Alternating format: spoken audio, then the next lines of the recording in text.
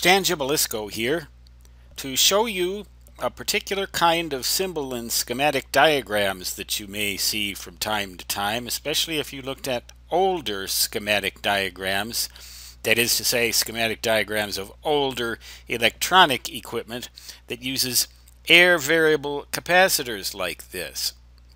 These three air variable capacitors are 300 picofarads each. Their rotor plates are all connected to a common ground that's standard for air variables, is for the rotor plates to go to ground, so that if you have umpty 9 air variables in a circuit, chances are their rotor plates all end up in the same place. This symbol here for a chassis ground or common ground. So suppose that you see three capacitors like this, and then you see these dashed lines. They sort of connect the capacitors, and they're kind of skewed off. They're not straight up and down this way, but they're kind of at an angle like that. What does that symbol mean? Well, what a symbol like that means, in particular with respect to capacitors, is that the capacitors are ganged, meaning that they are mechanically connected, usually to the same shaft.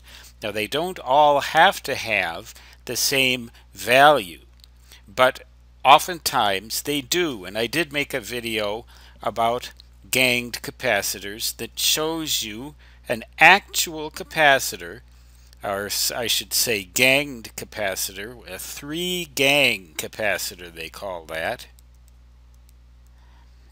3-gang capacitor. I guess they don't have the gall to talk about a gang of 3 or anything like that. But ganged capacitors mean they're mechanically connected to the same shaft, and they turn then along with each other, so that you can control multiple circuits, like, for example, circuit X, circuit Y, and circuit Z, with the same control.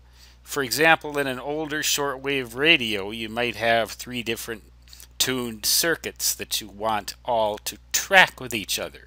So these would go to inductors, X, Y, and Z, presumably the same value, and you'd have 3 parallel inductance capacitance circuits tracking along with each other courtesy of this ganged capacitor. But when you see this with air variable capacitors, it means that they are ganged.